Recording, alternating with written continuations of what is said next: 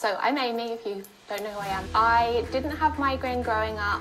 I feel like I got thrown in at the deep end, so to speak, and I became chronic at the start of 2015, just a few months after I'd graduated from uni, and went into having daily head pain and, at my worst, about 20 to 25 attack days a month. Was completely debilitated, had to stop working, couldn't socialise, couldn't play sport, couldn't exercise, all of the things that were the norm to me suddenly got flipped upside down.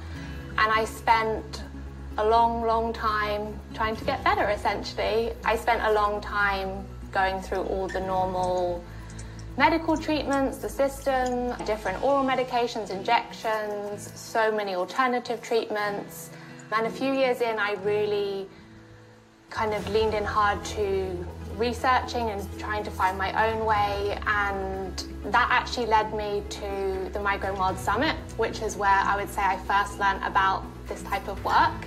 Something called central sensitization, which many of you will have heard of, kept getting spoken about, and it's that which ultimately led me to Lynn, because I'm hearing, oh, my brain has learnt to stay in pain, like what does that possibly mean?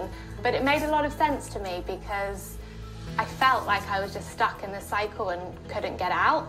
The last few years, it's something I would say I've been quietly working on my own. I knew I was stuck in this fear-pain cycle. I knew I needed help, and I started the program.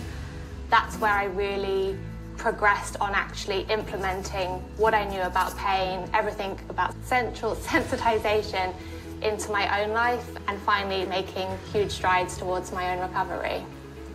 If I'm honest, I was really hopeful it would help, but I had no idea or no expectation that realistically you would have got rid of my migraine attacks in the space of several months. So yeah, definitely was skeptical, but that's the truth. I would have been like, I'm really hopeful this is going to help, or give me some tools and strategies, but not actually rewire my brain out of having migraine attacks. That's crazy. Yeah.